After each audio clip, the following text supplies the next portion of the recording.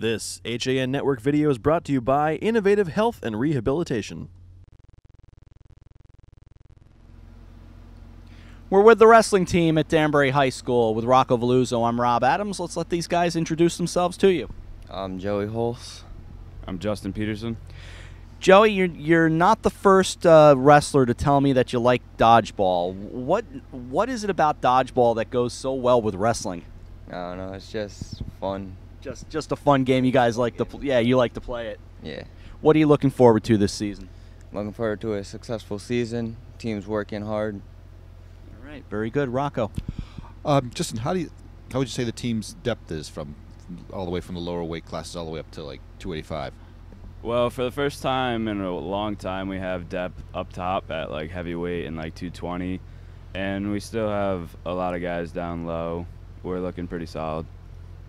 Seems like, Justin, it's going to be a big year for you guys. You guys seem pretty confident.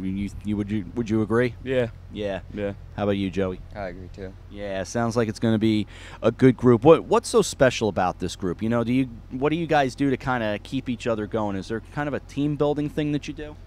Well, we're just naturally like a family, and then we work hard, practice. Yeah.